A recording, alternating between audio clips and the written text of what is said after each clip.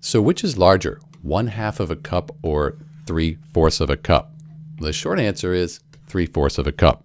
So if we compare 1/2 cup and 3/4 of a cup, you could just on a calculator divide 1 by 2, 3 by 4, and you'd get, and you can see 3/4 of a cup, that's larger. It's 0.25 larger, which is 1/4 of a cup. So 3/4 of a cup is 1/4 of a cup larger than 1/2 a cup.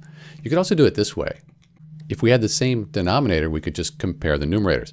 So let's multiply 2 times 2, because that would give us 4. We have to do it on the top as well, though. 2 times 1, that's 2, and 2 times 2 is 4, 2/4, same as 1/2. Then we compare that to 3/4, and same denominator, compare the numerators. 3 is larger than 2, so 3/4 is larger than 2/4, or 1/2 of a cup.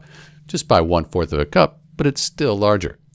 That's how you do it. This is Dr. B comparing 1/2 of a cup to 3/4 of a cup and 3/4 of a cup. That is bigger.